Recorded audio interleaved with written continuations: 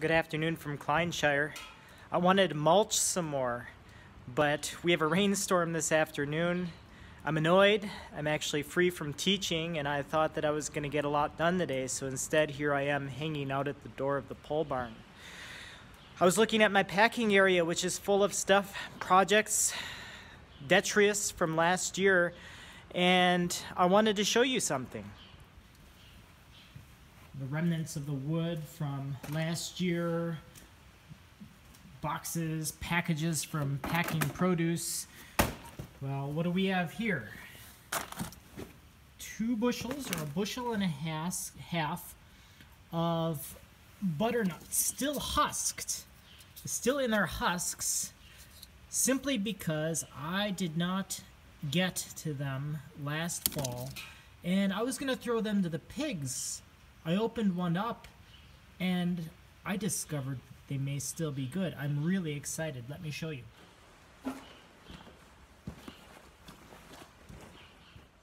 Well, here we are in the garage by the vise, and in a moment I'm going to show you why.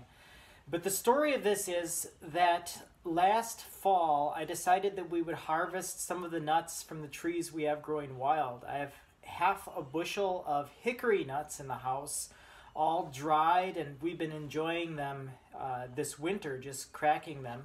I also have half a bushel of black walnuts, which are a lot like the butternuts, and the black walnuts I had gotten to. I took the husks off, I had dried them in the sun, and I had put them in the house. And I still have to get to them, still have to crack them, but there's no hurry because they're properly cured. These butternuts dropped a little later in the midst of all the busyness of the fall, and I never got to them, and it froze. It became winter, and they've been sitting in the packing area all winter long. And as I was going to clean out the packing area a little bit this afternoon, I thought I'd throw them to the pigs. But I took the husk off one, I cracked it open, and I was surprised by what I found.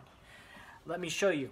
So this is the husk. Ordinarily I would take this off when it is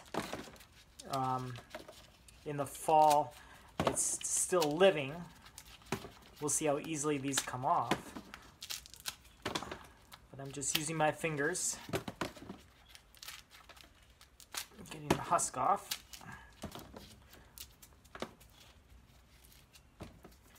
Inside you have the nut, not very well cleaned, like it would be if I were taking off a live husk, but good enough to get inside. These are hard nuts, and I don't have a real nut cracker. So what I'm doing is I'm putting it in the vise, tip to tip, and very carefully I'm going to crack it.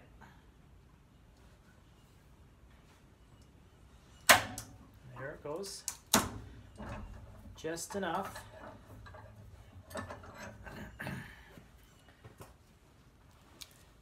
And here's what we find inside.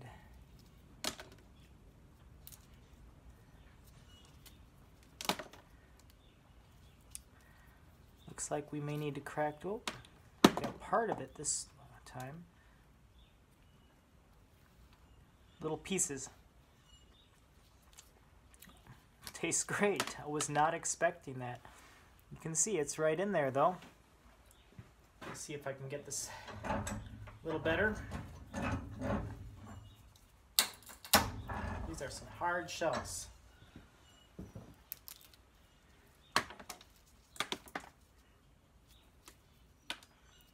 Bigger piece.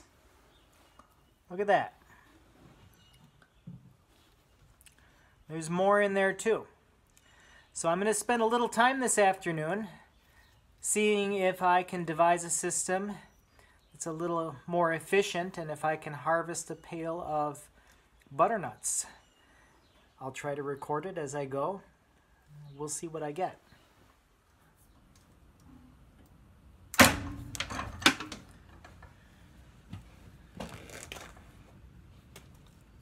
Beautiful.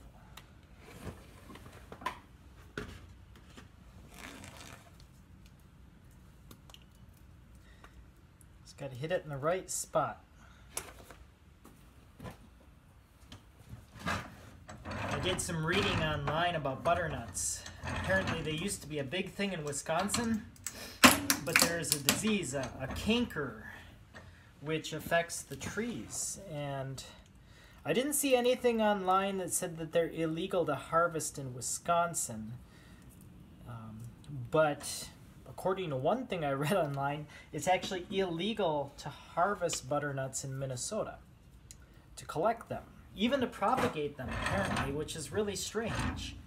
We do have just one butternut tree on the property, and I want to take a closer look at it now and see if maybe it has that canker, because it's not the healthiest. I thought it was getting attacked by woodpeckers, but now I'm wondering if in fact it has the disease which has wiped out a lot of the Midwest's butternut trees. That having been said, it drops a lot of nuts, and we've been feeding them to the pigs for the longest time, but it wasn't until last year that we thought we'd make a concerted effort to harvest them. And the hickory nuts that grow from the hickory trees in the pasture, and also the black walnuts. It's just the butternuts are the ones that we never did get around actually to preserving properly. They sat in the pole barn, and I was so surprised, and I'm so happy that it looks like I can save them. It's just I know I need to do it now because they have a really high moisture content. I have a feeling that once it warms up, they would very quickly go rancid, sitting in their shells, whoops, with the husks the way that they are. But as of today, they are sweet, they taste good, and I will either, Rosemary will roast them in the oven, or else, possibly, I'll put them in the freezer. And another hour of this, and after my experimental phase is over like this, I think that I'll have the better part of a gallon. This is what I have from just trying it out. Take a look.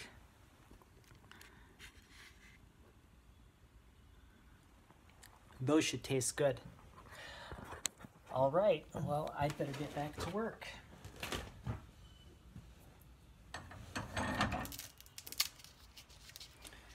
Welcome back. I've been at this an hour. I can see why one would remove the husks, as I did for the black walnuts when they're green. Not only does that allow the nuts to cure, but oh, yeah, it's a lot of work to get it off. But it's working. It is working. I'm getting the husks off. I've learned that the ones that never did dry out, like this one, for example, I might as well leave alone. First of all, they're making my hands a mess.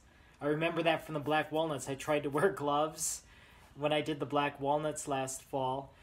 It's just that the gloves would eventually tear, and my hands were stained for a week or more. I think I'm going to have that today, even with these butternuts. Black walnuts are notorious for their dye, for dyeing everything they touch black. But I'm going to leave those wet ones alone, first of all, because they're a mess to clean, and secondly, when I crack them, the nuts inside look fine, but there's so much moisture that they're almost mushy. And, I mean, they taste fine, but they're just a lot of work to extract because they come out in pieces. But the ones that are drier work out pretty well. I've discovered a few things in the last hour. The first is don't do it end to end, but rather do it side to side, because I'm more likely when I do that to get the nut out whole, or at least in large pieces.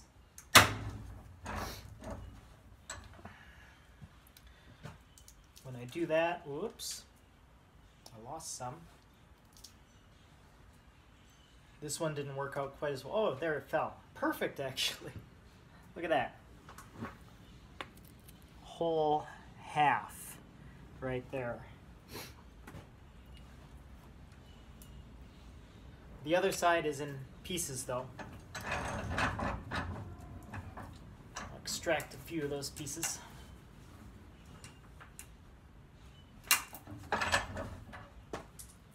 Maybe, or I'll drop them on the ground. You can see the other half there.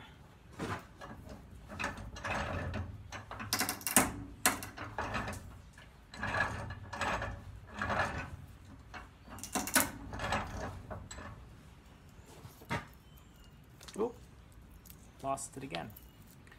Got a nice piece there though. It's lost, it's gone. Let me give you a closer view.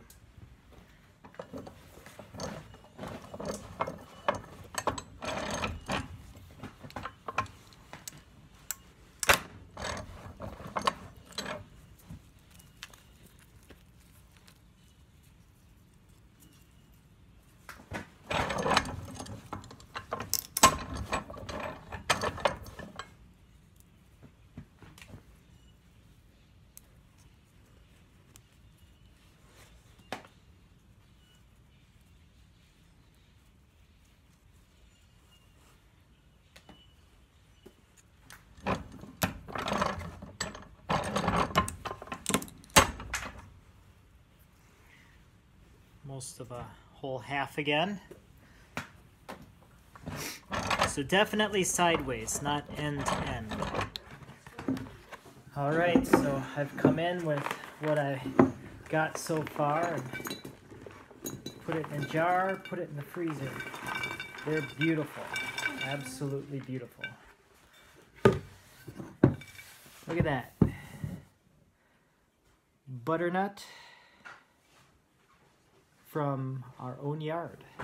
It's glorious what you can find and process with a little elbow grease. We get our share, the pigs will get their share too. There's plenty of nut fragments in these shells, and then there are the whole ones that were too wet. So I know you're excited. Hey, back up. Watch out. Watch out. I'm gonna put it in your dish. here we go.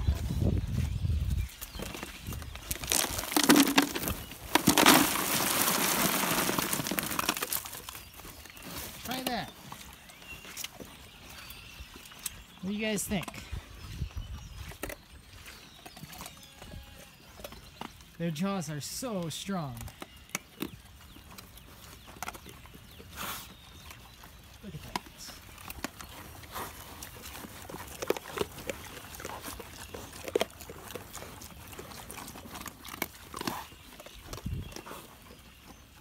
All right, we'll leave Mr. Porter and Petunia to it.